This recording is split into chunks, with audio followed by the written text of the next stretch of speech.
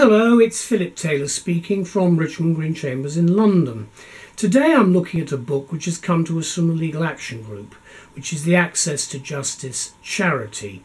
This book is an old favourite, if I can put it that way. It's one that has appeared in a number of editions. This is now the third edition of Extradition Law, a Practitioner's Guide. It's not a big book, but it's a very important one. It's been written by Edward Grange and Rebecca Niblock.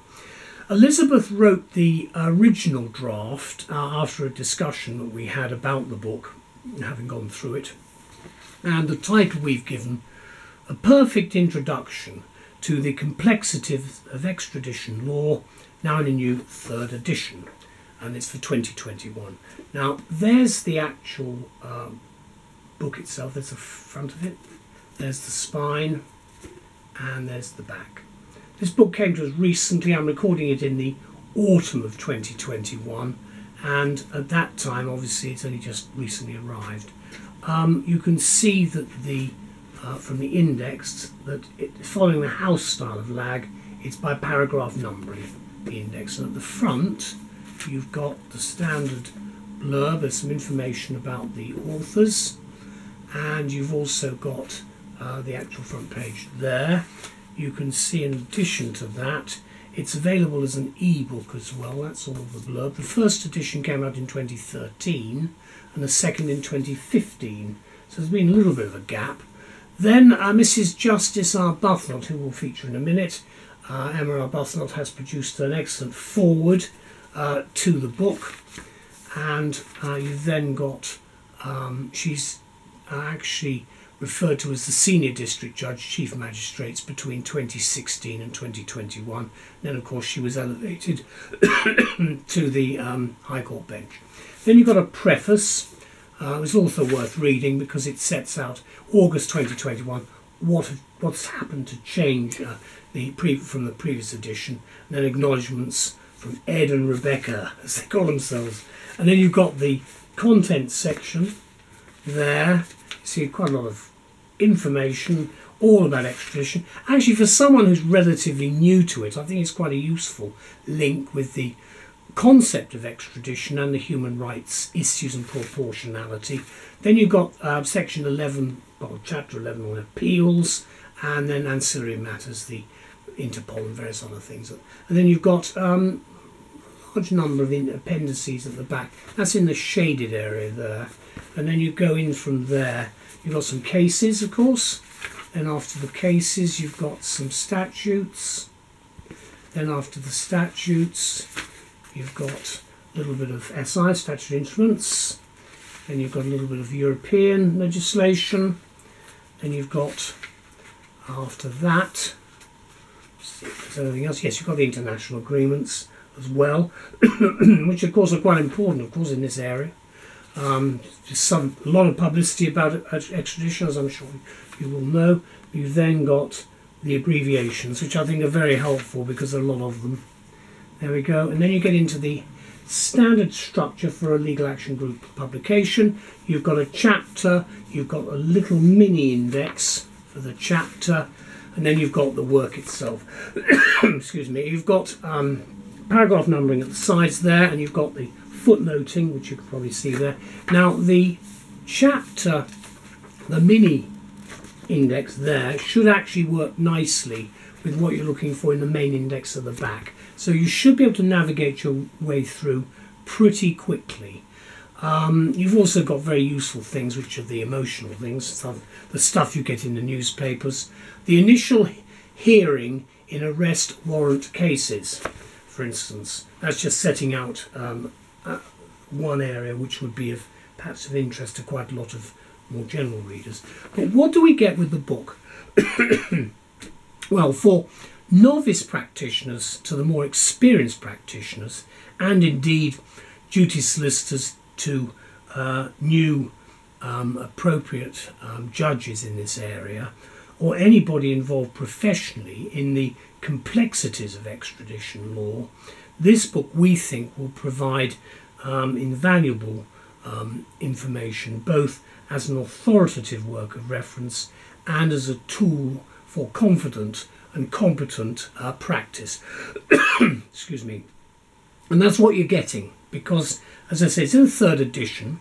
There have been quite a lot of cases which have been in the newspapers nationally about extradition law, and of course it is a problem for a lot of people who have different views about what we should be doing. But this tries dispassionately to set out exactly where we are at the moment with the current rules, because the expert authors, they call themselves Ed and Rebecca, that's Edward Grange and Rebecca Niblock, remind us in their preface that the 6-year gap between the publication of the second edition, and that's in 2015, and his new one, is, one might say, the obvious consequence of the vote in June 2016 to leave the EU, European Union, that's known as Brexit. And of course that has, plus the other problems we've had, the pandemic caused a few problems. I've got a quote here.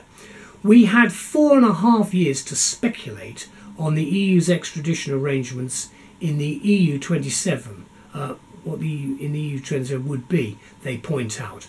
And that is referring specifically, in particular, to the Trade and Cooperation Act being in a final agreement.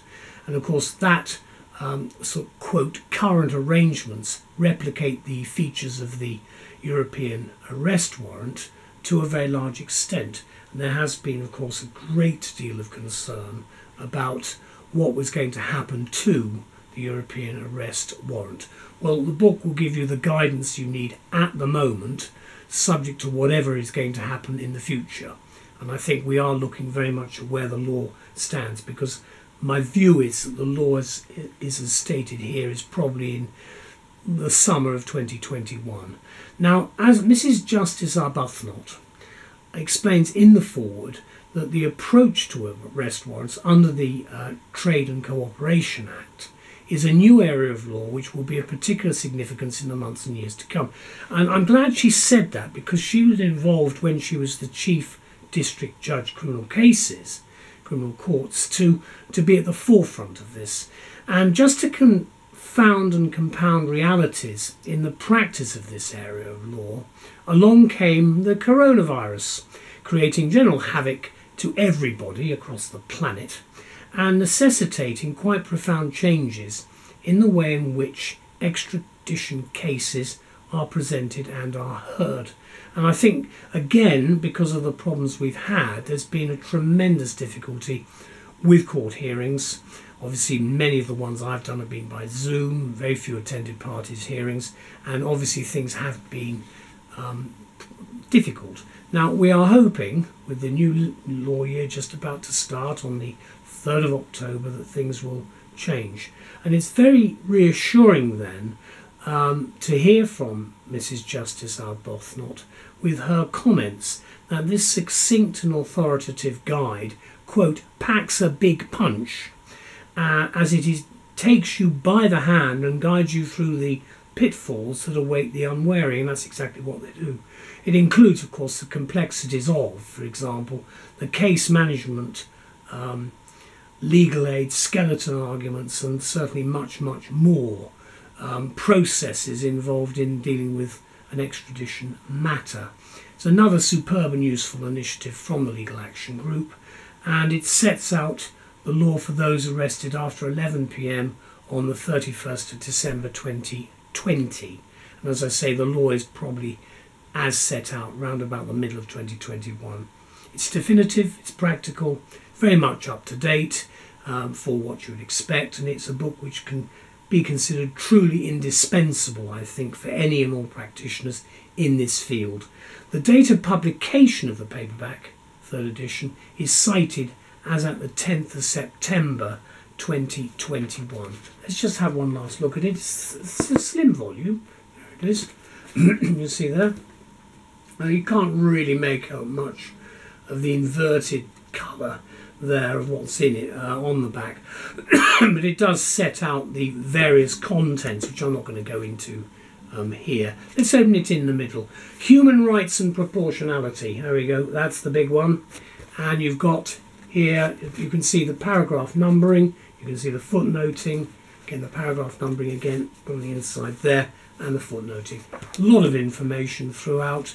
a lot of detail, and of course the important information in the appendices is the relevant legislation and guidance. There's a bail checklist as well, which I think is also very helpful depending on what sort of work you're doing.